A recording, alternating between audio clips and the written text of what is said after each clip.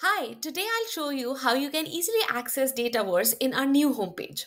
If you click on one of the app options, you see that some of these options are disabled for you. This is because you are currently not in a Dataverse environment, and all of these options will need Dataverse in that environment for you to move ahead.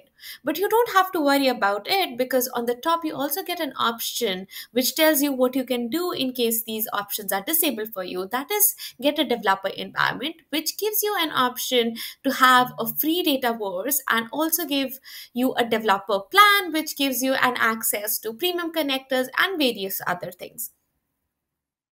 You can see now that these options are now enabled for you with just-in-time developer environment, which gives you an access to Dataverse. And you can go ahead and start creating your apps now.